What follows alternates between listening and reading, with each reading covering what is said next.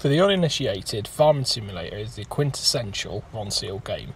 You, the player, assume the role of a generic farmer, and it's up to you to manage a farm in any way you choose. You'll be doing this by participating in three main areas of activity: livestock trade, forestry management and arable farming, all of which are open from the get-go, allowing you to choose your preferred path to make a living as a farmer. When you jump into Farming Simulator 19, you'll be presented with three difficulty options, albeit far from the traditional easy, medium and hard. The first is recommended if you've never played a Farming Simulator game before, and will teach you the ropes of the game.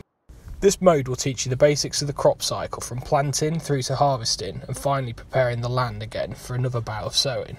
When you've made your way through the tutorial, you can carry on playing the game as normal, making use of the machinery, equipment and buildings you've been given. The other two difficulties are less generous. The intermediate option starts you with nothing but a wedge of cash to build your own farm. You'll need to purchase land, machinery and any outbuildings in order to begin your farming journey. It's easy to get carried away with this lump sum, but bear in mind that you'll need the essentials: at least one tractor, a cultivator, planter and seeds, a harvester and header, and a trailer if you want to carry out all the basic tasks and start turning a profit. The last and most difficult option follows the same setup as the intermediate one, but with significantly less cash, a more erratic stock market, and an overall decline in the amount of money you receive for selling your produce. It's the latter option that will offer the most authentic experience, but there's no shame in taking the easy route with Farming Sim.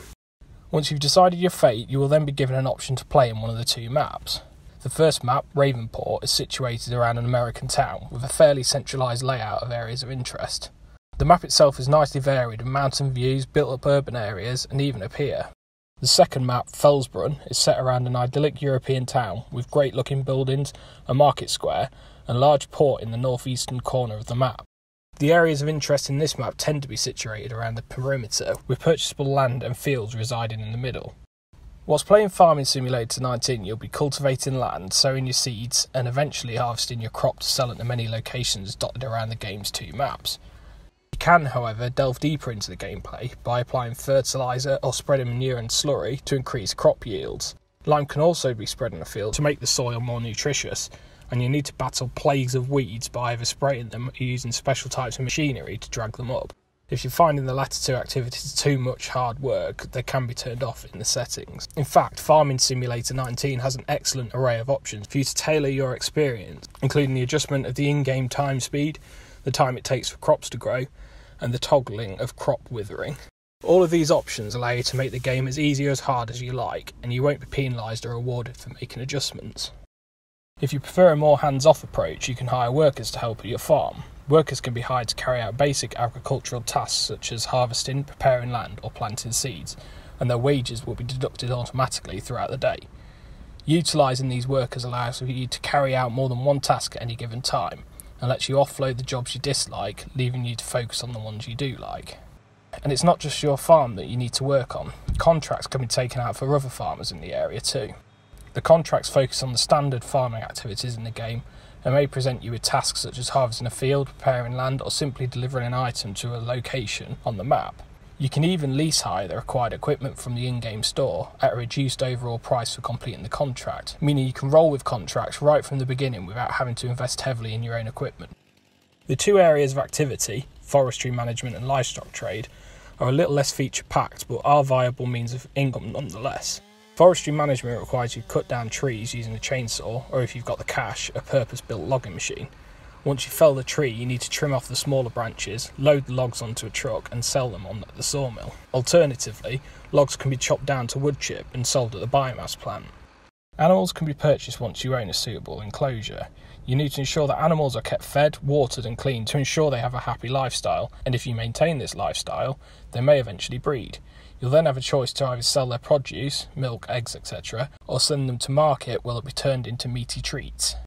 Farming Simulator 19 also introduces horses for the first time in the series.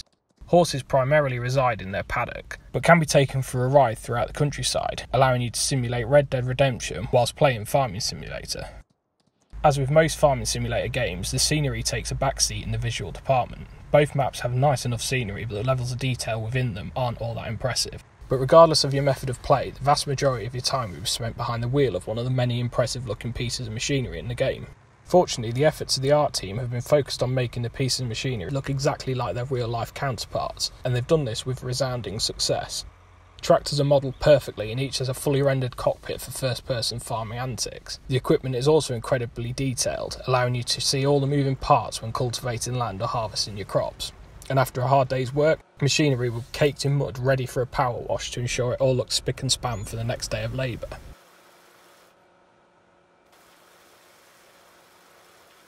Farming Sim 19 also introduces John Deere machinery for the first time in the series, including tractors, harvesters and front loaders.